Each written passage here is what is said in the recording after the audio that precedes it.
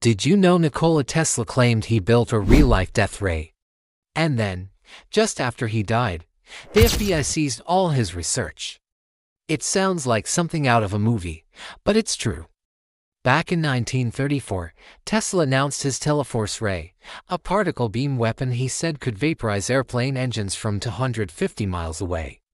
He called it a peace ray, believing it would make war impossible. But when Tesla passed away in 1943, his New Yorker hotel room was swarmed by federal agents.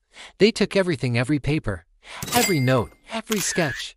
It all just vanished into government custody.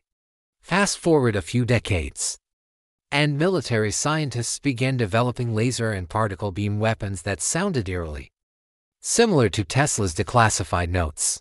So, was the death ray just a wild fantasy, or was it real, and simply became one of history's most closely guarded secrets? Let me know what you think in the comments. Thanks for watching. And don't forget to like and subscribe.